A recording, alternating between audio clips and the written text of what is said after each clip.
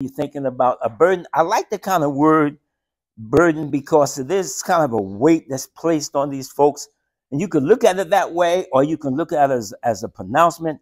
You can look at it as a saying. You can look at it like a word. It's something like reading Psalm 19. All of those words are so similar, but they are different. So we're not going to push the issue on the definition. But as you think about it, you can be visioning: is this prophecy? Is this just a pronouncement or whatever? So that's basically where we're going with the word. Now, some common reasons why God brought these oracles, these pronouncements against these folks. Now, I want you to read. Somebody turn to Isaiah 13 and read 13 verse 11.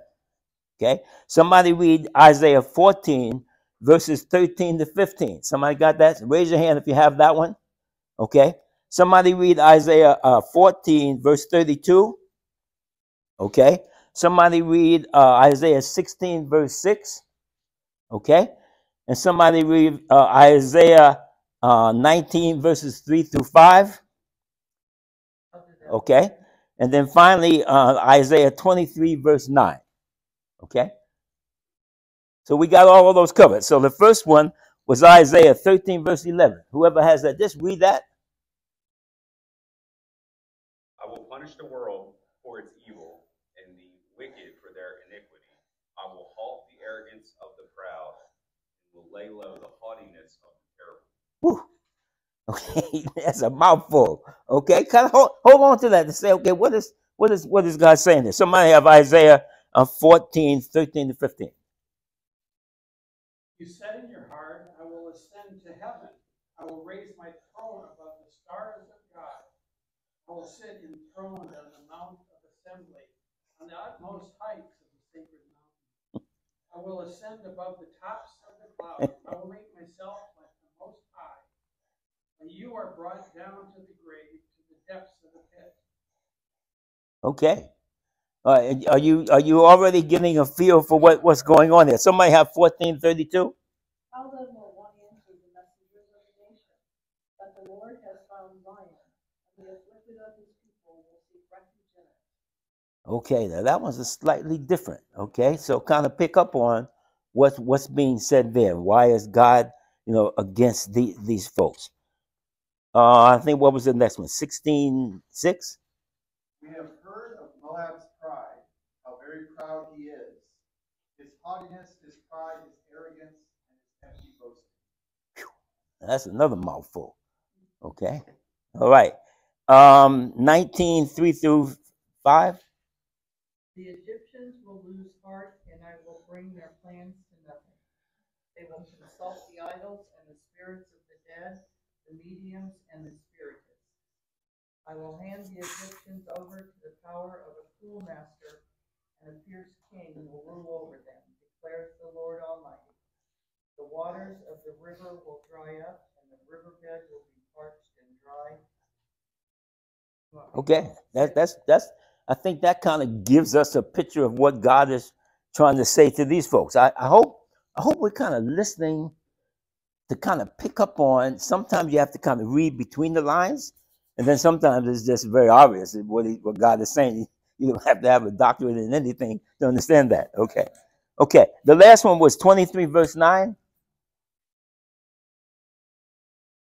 Does somebody have that one? The Lord Almighty planned it to bring low the pride of all glory and to humble all who are renowned on the earth. Okay. It's kind of obvious. There's a couple of things that stand out right away. Almost not in all of them, but in most of them. Which is what? What is it? Pride. Okay. Now, without getting into all of the other interrogatives, what's the problem with pride? Put yourself first. Putting yourself first, which means You become a god. if you become first, there can't be two first. No. Right? When you got two leaders, nobody's leading. So if you got two first, you got a second. Okay. God is saying that doesn't work. Okay. Anything else you pick up on? It's coupled with that pride, something else is stated in many of them. We got our plans. But God has different ones. We have our plans, but when we want to be number one, then what in essence we're saying is that we're the cat's meow, as they used to say. We're kind of it, and I don't need anyone else telling me what to do, how to do, when to do, where to do. And God is saying that's not going to work. Okay, and as we read a little bit more, we'll see that. And anything else? Now there was one that was a little different. That God is not pleased with something else. Haughtiness. Okay. God seems to be saying that when you have been elevated for whatever reason to power, you are not to take advantage of the powerless. You are not to take advantage of those that are below you, quote, below you, because there's only one up here, and that's God, not you. Okay. All right. Let's. And any questions or observations there from what we've seen? Okay. We'll talk a little bit, I hope, at the end, but I think we've kind of nailed what pride is all about. Pride, to me, is the epitome of idolatry, because it elevates me above everybody, everything, and even God. And so we'll talk at the end about that, because sometimes we're proud of things, and we need to understand what we mean when we say that. There have been some things I've been proud of, and I'll talk about that. And I'll have to make sure when I look back at that I was really theologically on the right track, or maybe I wasn't back then. When we talk about pride, okay, let's look specifically at some of the nations that God pronounced these oracles, these prophecies, these proclamations. Okay, it's interesting that he starts with Babylon, and I say it's interesting because the people, if starting with Babylon wasn't a threat to these folks. Remember Isaiah, I guess, was commissioned formally. We said at the temple when the king Uzziah died, which was probably 740 or so, somewhere in there, 740 BC. But the Assyrians, the Babylonians, really didn't come into power till much later than that. Now they were in existence. All of you that have taken, I remember my Western civilization, not Western civilization, but the history of civilization. You got to go to Mesopotamia. You got to go to talk about the Babylonians and Babylon. And this was before Abraham's time. This was almost 3,000 years before the birth of Christ. Abraham was around 2,000 approximately. So here, this nation existed, but it was not the powerful nation that it became. Okay, so when Isaiah is talking about this nation, they're saying, wait a minute, our threat is not the Babylonians. You should be talking about the Assyrians. They're the ones that's the threat. But Isaiah is trying to show them something about what's going to happen, and we know ultimately that the Babylonians became, symbolic of all that is prideful, all that is evil, all that exalts self. And basically, I think most people think for one simple reason. Why was Babylon elevated in the minds of a lot of people as the epitome of pride and evil? Well, Nebuchadnezzar and the wonders of the world. Yeah, it was a place, that not only militarily, because of the wall and all of that, but it was a place that you wanted to see it. If when people come to visit here in Florida, there's certain places you take them, right? In Babylon, you say, hey, we got to go see Nebuchadnezzar stuff, okay? And so, really, and so the place had been so elevated in the minds and the hearts of folks, not just as far as their power, but in the sense of the beauty, but also these were some cruel I was going to do a psychological study on Nebuchadnezzar in one of my classes. Never got around to it. But here was a man who had some serious anger issues,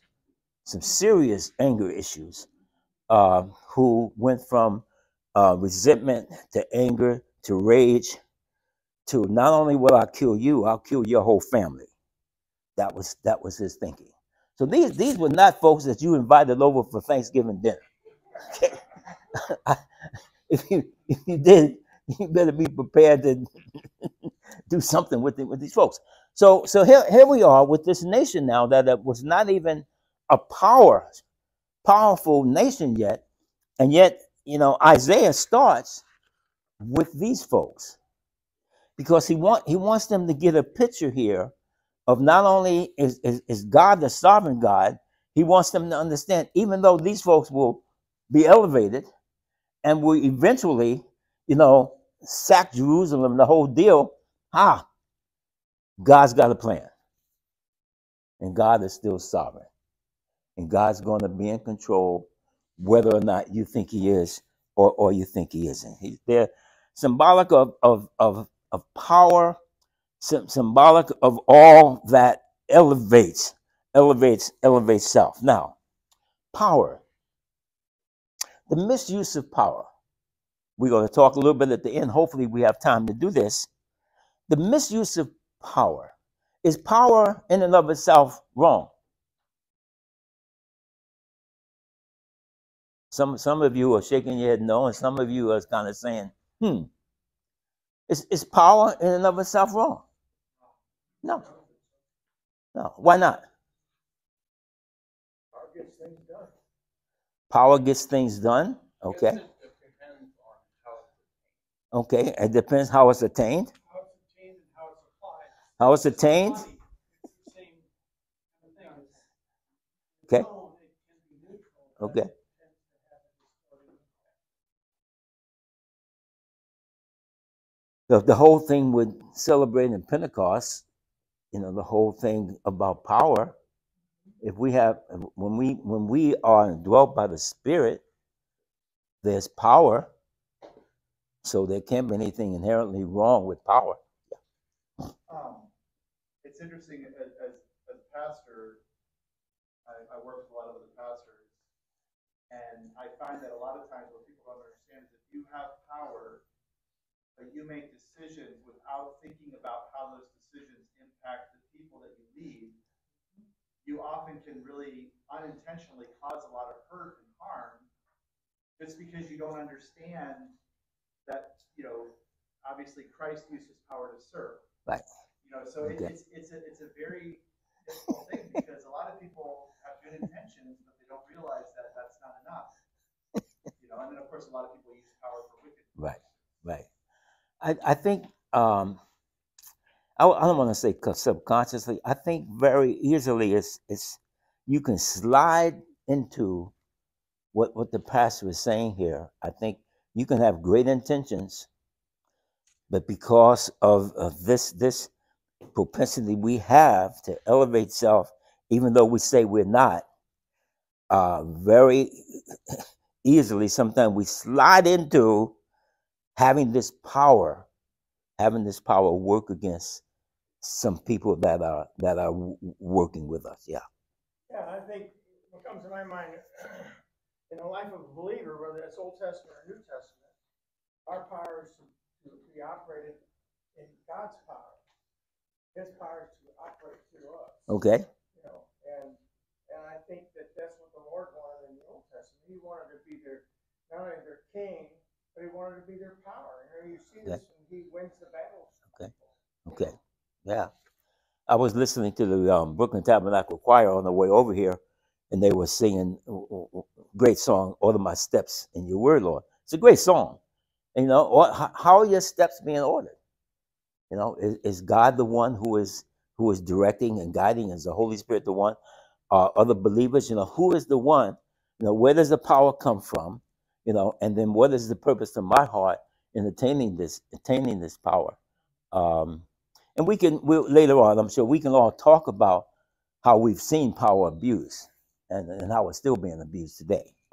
Okay. So in chapter 17, we after he talks about um, Babylon, he talks about Damascus, and coupled with Damascus is Israel. And it's kind of interesting here, historically, of what's going on here. Um, when you read through chapter 17, you start to pick up on this whole idea of God is not pleased when we decide that someone or something else is going to be our deliverer, or someone or something else is what we can rely on. And so here's Damascus and Israel. Here you have the Assyrians, and these folks, you start depending on one another rather than on God. So here are people who for years God had delivered them. So you would think, I heard people say, well, look like the children of Israel. If anybody should have trusted God, it should have been the children of Israel. Look what they saw, you know? I said, yeah, but we got the whole God's revelation. We got the whole Bible. We got people preaching to us every week. And so we still start depending on other people, other circumstances to deliver us. So God was not pleased with this whole idea that you are now shifting your dependence from me to someone else. Have you ever found yourself starting with God, praying and trusting God, and then before you know it, you say, well, everybody needs people, yeah, and before you know it, you're way over here, and God is back there as far as who we're relying on. I just had this physical thing. Many of you know I went on this trip. By the time I got back, I couldn't even walk. So you say, okay, Pastor Gary, you need to trust God in this, right? Isn't that true? But somebody would also say, you need to see a doctor. So you go see the doctor, then they go, then they send you to another one, then they send you to another one. So you've seen two or three, and very easily now without even thinking about it, it shifts. It shifts. That now I'm really dependent on these folks. Now I'm not saying I'm not thankful for the doctors. I'm not thankful for what they can do. When I go to Dr. Greer, who's my doctor, I'm not going to say I don't care if he's a Christian, but he is a Christian.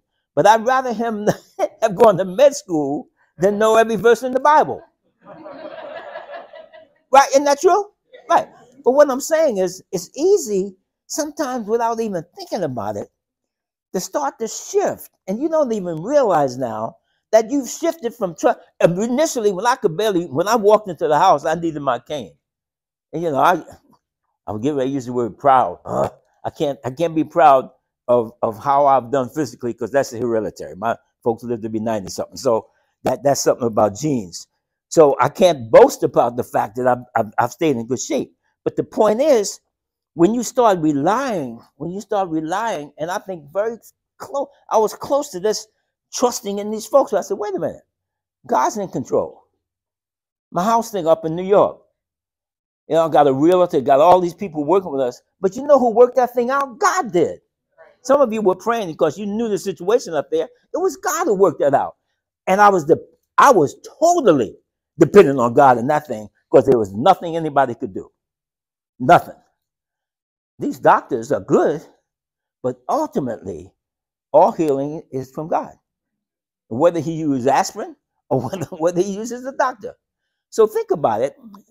Can you find yourself shifting very, very slowly towards trusting in something else? God is saying, wait a minute, what about me? Sometimes in 10 minutes. Yeah. I think sometimes we do that and begin to rely on ourselves because God's not moving fast. You mean God is not on your time schedule sometimes? Right. take it all back again, and it's easy to do that. And we need to not do that. Yeah. Okay. It's about that pride and that stuff. Okay. All right. I think we've gotten the point here of what God is saying to both Israel and to Damascus here.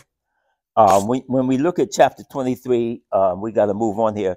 Looking at Tyre, really interesting. This place kind of reminds me of when you're in the military. You go into different ports, and it's like people who come to Florida and they drive down to the beach. They all these places want you to stop to get something.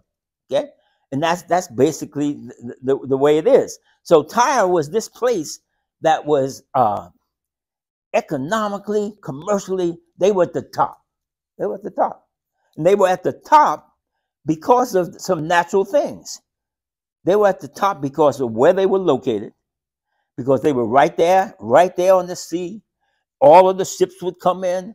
All of the people with commercial stuff, they would have to come there and let it off to travel someplace else. So they got very much caught up in their resources and how that resource for them almost became their God. Now let me answer this question, and we'll examine this at the end again. How is it possible? They had a strength, which was the port, which was basically the seaport. How can your strengths become your weakness?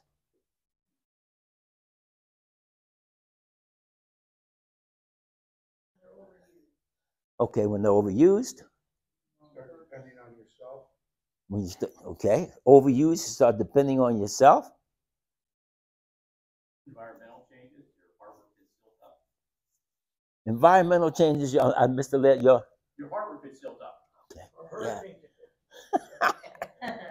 Well, a hurricane hits now, and what is that? What would that teach you about this resource?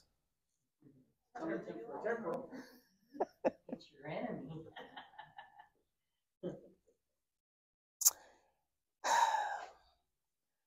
People, nations, groups of people can easily shift to this whole idea of taking that thing that is a strength now, and it becomes a weakness. Have you ever been in meetings with people, and their strength is they're very analytical, and they're able to really see what's going on, and almost like the people from Issachar, where they knew how to interpret the times and what to do about it.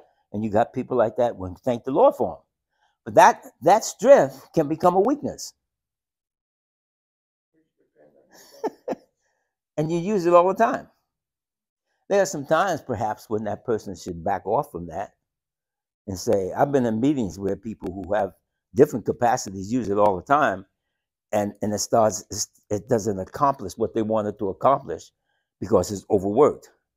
And somewhere along the line, people need to learn, or nations need to learn, that our strengths are strengths. Have you ever had one of your strengths become a weakness? Well, I'm thinking about, I'm a very routine person, and so that works well for me because I tend to do things the same way, and so I don't waste a lot of energy having to rethink how to do something all the time. Okay. But then the downside of that is when something interrupts that routine, I can, so it definitely works against me if I'm not aware that that's not where my hope, being routine is not where my hope is. Okay. But it's very hard for me when something interrupts Yeah. that routine. Yeah. When I went through some stuff at Liberty, we did all these vignettes where we would watch certain things and kind of try to diagnose what was going on. And certain people have the ability to immediately pick up on certain things that are going on. And unfortunately, sometimes when you have that capacity, then you almost start to interpret everything the same way.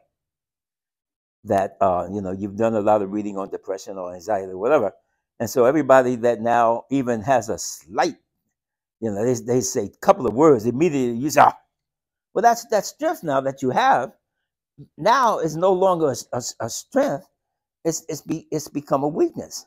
So we need to be aware. All of us in there have strengths.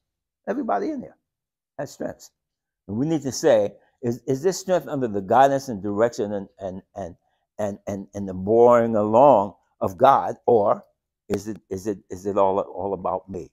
So here is this nation that feels they got it all together. But here again, they are the epitome of symbolizing this cosmopolitan spirit of commercialism. And we won't even talk about that at the end. We'll talk a little bit about that and where we are. Let's look specifically at the whole thing with Moab and the difference in the tone of this message. Why if you go back and you read in chapter 16, why does this sound different? Why does it sound like this is not God kind of coming down while he is? It's almost not like a judgment that he's just beating these people down, but it's just it's about judgment, but the language is different. The language is, most of you know why. Why is there a heartfelt sympathy towards these folks? As far as Moab is concerned, anybody remember? Who are these folks? Genesis 19. They were the ones that would not allow Israel to pass through as they were going to the new land. Okay, but is that why God has sympathy towards these folks? No. Okay. They're rejects by the Israelites. Okay. And they were rejects. There's a couple other reasons we'll talk about in a minute why they were ultimately rejects, because they teamed up with some other people to attack their own people. So Genesis 19. Remember Lot and his daughters? They said, listen, we need to have an heir. And we don't have one. Let's get our father drunk and he'll go to bed with us. And he did. Now you got the Moabites. The other daughter said, wait a minute, you did that, I can do the same thing. So there's a connection here. There's a connection here. And God kind of sees that connection. And yet, I think one of my favorite verses you hear me quote all the time is God is gracious and compassionate, slow to anger, and abounding in love. I think the first time that's used in I think is Exodus 34. And the rest of that verse says, yet he will not leave the guilty unpunished. Okay? So God is gracious, compassionate, and so forth, but he won't leave the guilty unpunished. So here are these folks that really ultimately are part of the promise. Boy, I have to get the verse. I know it says it's, I always say you should be able to quote where it is. It's got to be near the end of Exodus. Where was Moses buried? In Moab. in that same land. So there's a connection here. There's a connection that God has, and yet because they ultimately sided with folks against their own people, God says this is not going to work. So as a believer now, you know, we have a special relationship, and we'll talk about that in a minute. We have a special relationship with God, don't we? Hello, you're looking at me like, really? I hope that's how you see this. We have a special relationship, and it's not based upon who we are, what we've done, when we've done it, but it's based upon what Christ has done. It's based upon now who we are, as they say, but who we belong to. Okay. So where do we go when we start looking at ourselves, our nation, what God was doing in these other spots? When you look at Jerusalem, and God also pronounced one of these oracles against, of all places, Jerusalem, Why would he do this with Jerusalem? The same reason. Because they start relying not upon God, but upon other nations and other people to deliver them. So, what does this teach us about God and how he views other nations? Let me respond to that. In this passage of Moab, I was struck with this verse 5 of chapter 16, that in love a throne is established, faithfulness a man sits on it, one who in judging seeks justice and speeds the cause of righteousness. Like, from the house of David. Okay. Yeah. Okay, so I think the first word in there is love. Okay. God is love. He expects people to love him and love others. Okay. And when the fire gets out of whack, there's no love. And you see that in David's life. It's very powerful. He was so powerful he could have Joab have somebody killed. Yeah. To cover up his sin, And I think that what God is saying is a lack of love for him, a lack of love for his commands and his law, a lack of love for others. And that kind of summarizes the whole thing in my mind. Yeah. Yeah. When we look at the whole thing with Moab and what God is saying here is that there should be a special relationship, and that relationship doesn't happen and sustain itself automatically. The just shall walk by faith. As Old Testament, just like New Testament. So these folks needed to walk in faith, trusting God and believing God, rather than trusting and believing something else. I mean, idolatry really is at the I think the forefront of all of this. And so when we look at the fact that God is not pleased with the proud, with the arrogant, with those who would take advantage of other folks, okay? But yet, he what does it mean when he says this to these people? What is he trying to do? Is he just trying to lambast them and beat them up? What's the purpose? I think sometimes we think that God over there just wants to zap people, and God over here in the New Testament wants everybody to come into repentance. But there was no difference really over here. So God gives people a chance. I think God gives people a chance. You got a choice. When you're referring to it in chapter 16, these two verses, 11 and 12, this is God talking. He says, my heart laments for Moab, like a harp in my inmost being. When Moab appears at her high place, she only wears herself out. When she goes to her shrine to pray, it is no avail. And that's what you're talking about in terms of the heart of God. Right. It's really for all these people that he judges, but they just persist in pursuing, their own agendas and their own gods, and deny and define one whose heart breaks for them. Their own agenda, wanting to do things their way, when they want it done, how they want it done.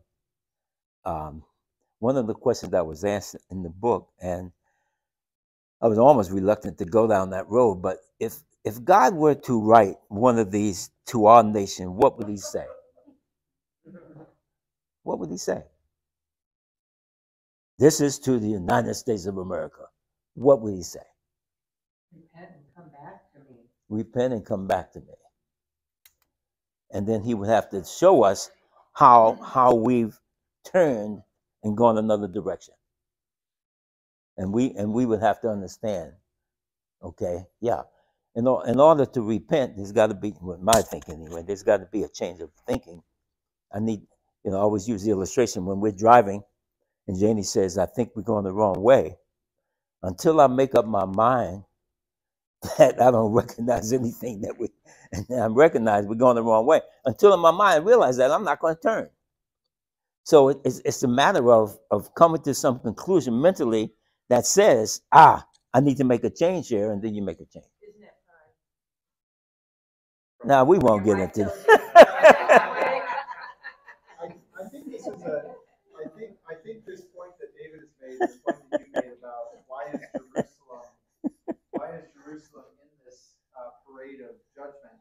I think and that question about the United States, I think it's really important because you said a while back, we tend to think that these are just God is just sort of going off on the nations and, Right. and that's all there's to it. But I think the inclusion of Jerusalem and us asking that question is really important because when we think that we're exempt, Right. it's very easy to point at other people and be very severe in our condemnations. You think of the disciples, we'll just call down fire on these infidels, in Samaria. But when we understand that we are part of this and that we have been saved from God's judgment, then I think it changes your whole perspective on what's going on here. Yeah. And I don't think you can look at these passages as just harsh judgment Right. if you know what you've been delivered from. Yeah. Thank you. Great point. But it's so easy. It's easy for me to point out pride in somebody else. It's very easy. Well, I'm not going to say for you, but for me to do that. But when that spotlight comes back, sometimes I want to justify, yeah, but God is saying no. You need to look very seriously here at what is happening. You're part of this nation. And so maybe God is saying, if you believe God would say X, Y, and Z, what am I doing as an ambassador, as light and salt? What am I doing to arrest, to stop the decay? What am I doing to preserve that which is good? What am I doing to take the message that he gives and the power and the authority that I have none. I have nothing except what God gives me. You have nothing except what God gives you. So when I start to criticize the nation, I need to ask myself, and God is asking, what are you doing? What are you doing to correct it? You say, well, I can't go. I can't talk to all these senators and to the vice president and president. I can't do that. No, you can't. But who can you talk to? There's somebody. There's somebody that you can share with. Somebody you can share what thus saith the Lord. Somebody that you can pray with. So okay, we need one comment was that God would say to the United States of America that you need to repent, you need to turn, because you've turned from me. Okay, anybody agree with that? Has the United States of America turned from God and gone another direction? Yeah. Really? Okay. Help me out. Where? How do you see that? Our schools, our whole culture. I'm reading through all these oracles. Another theme related to pride that comes up is they say, well, if it gets really bad, I'm just going to ride my fast horses out of here, or I'll marshal all my chariots. Okay. And so you look at the world today, and we just constantly keep coming back to our military might. Yeah. And say that's the leveler. You may not be as something as one other country, some sphere, but we got the military. Yeah. And it all depends on who's running the military. Yeah, that's a good point. Yeah, Ted? It's family. It's where this all starts. Okay. It's family and teaching your children about God and what's right and wrong. Okay. So you say God would say, let's get back to the foundation that we're talking about on Wednesday, that we are created in the image of God, and God expects us as created beings to make sure that we're instructing people that are under our care in the ways of God, not the ways of the culture. I mean, Romans 12:1-2. And so he says we need to get back to that.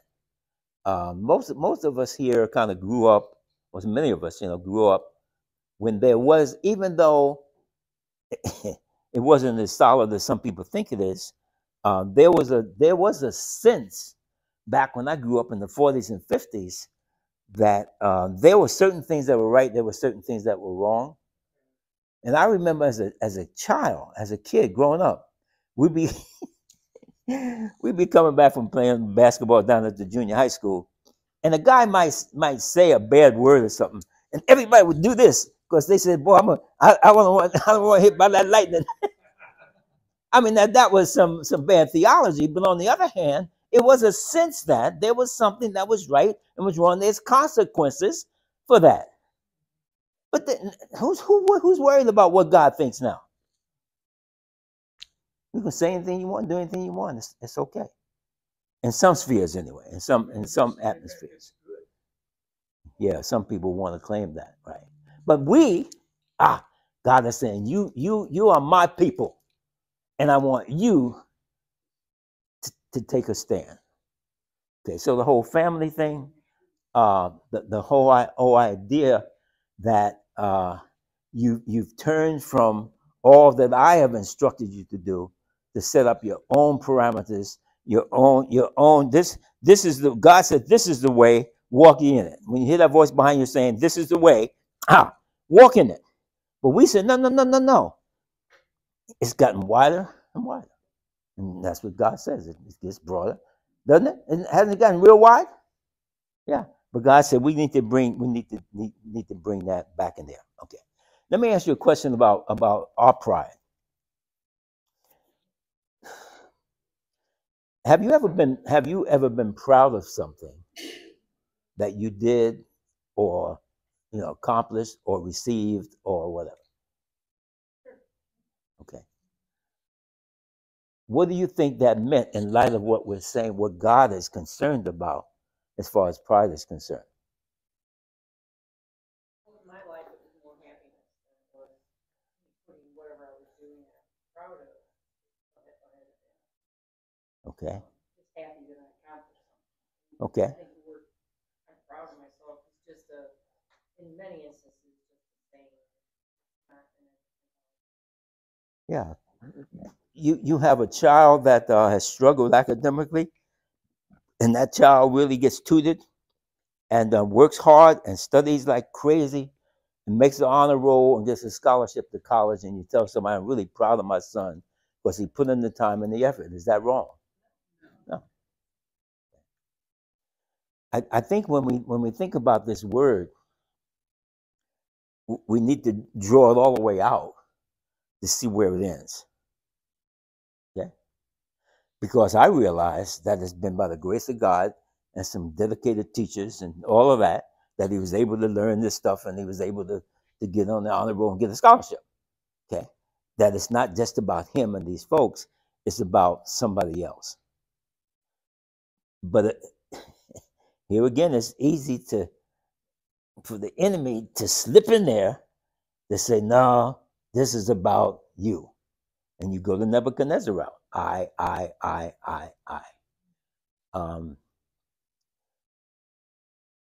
I wasn't the sharpest tool in the shed in school, and but God helped me to get through all that stuff. Okay, love it. Tell you a story. It wasn't just me. When I went to NIAC, theology and philosophy were twin brothers. So back in those days, those two disciplines were locked. So you had to take a lot of philosophy and a whole lot of theology. I remember we took the person who taught the class taught philosophy like we were all philosophy majors, and we had a stack of books like this and all this stuff. I remember the first test we took. The girl sitting in front of me ultimately was the valedictorian or whatever. She was like head and shoulders to everybody. when she got her test score back, and it was a 70 something, I said, Gary, you're in trouble. And so I won't tell you what I got, but I got a C. But I said to myself, it's kind of ridiculous. I've thought some stuff. It's kind of ridiculous if you have to grade on that kind of a curve, that either something wrong with the test or something. If the smartest person in the school gets a 70 and everybody else is getting 50s and all that, that's kind of crazy. So all I'm saying is that somewhere along the line, we understand that we can come up short here. And the only way we keep going the direction God wants us to go is that we stay dependent on him, whether it's academically, physically, emotionally, cognitively, spiritually, that whole realm of who we are. Okay. So family, direction. Finally, when we look at, let me get my last page here. It seems that with these nations, they had a handle on stuff, a handle on possessions, materialism. How do we as Christians deal with stuff? Do we want to get more stuff? And as that comedian said years ago, I can't watch him anymore because of the context of where he went. But he told that story about he needed a bigger house because he needed a room for his stuff. And so then you need more room in that house for the rest of your stuff. And we keep accumulating. And look like we get more and more stuff. And the more stuff we have, what's the rest of that phrase? The more stuff has us. Okay. The more stuff, not everybody now, but the more stuff that these nations had, the more the stuff had them. And that became a weakness. So whatever is the stuff that you have, you need to be looking at that to say, I don't want this to turn into a weakness here. I want this to remain a strength that can be used to the glory and the honor of God. It's like the pastor said, when you look at this thing against Israel, against Jerusalem, we're not exempt, folks. We're not exempt. God loves us. God wants the best for us. So do we leave here today saying, Lord, I realize that this message, when I go back and I read chapter 13 through 23, I see your heart. I see what you want from me. I see what you want from me. I see what you want from the United States of America. And I see how I can have an impact on that happening. And a lot of people say, well, you really don't have as much impact as you think you have just because you vote. Well, you should vote. And you should vote for the best candidate and so on. That's a whole nother lesson. But the point is, as I'm looking at my life and my stage where I am, God has still got me here. I'm still here. He's not finished with me, and he's not finished with any of us. So when you leave and you start thinking about your strengths, even good stuff, good enterprises can become gods in themselves. Good things can become gods in themselves, right? If you don't believe it, just look at your life and see how very slowly some of the stuff that you dedicated to God, it just kept growing. And after a while, you started maybe thinking, yeah, God helped me to get that, but and then you get into the eyes. And that's very easy to do. I look back at one thing I was proud of, and I look and I say, yeah, I guess in one sense I should have been. When I was in high school, to make the varsity baseball team, they put a list up. And so everybody would go, if you saw the movie Rudy, How many of us, yeah, they go look at the list, right? So, you go to the gym and you look at the list to see if your name is there.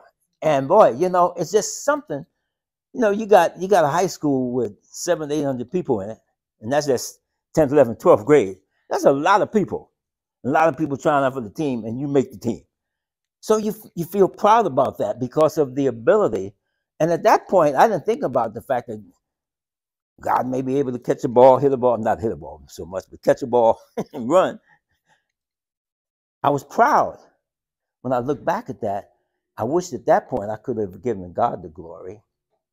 I didn't. I was just proud of the fact that I made that. Okay.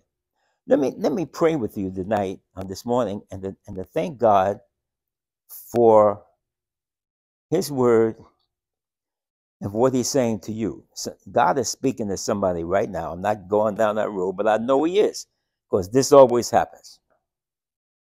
God is speaking to you, and He's saying, I have a plan. I have a plan. I have a plan for this nation. I have a plan for your community. I have a plan for your family. I have a plan. And I want you to be a part of what I'm doing. Not what you think should be done, how it should be done, when it should be done, but to trust me, to rely upon me, to look to me. So, Lord, that's what we're asking. We're asking anew and afresh today for our country, for our neighborhoods, for churches, that we would get back. We would get back to where you want us to be, doing what you want us to do, how you want us to do it, by your grace and by your mercy and by your power. Lord, we are totally dependent upon you.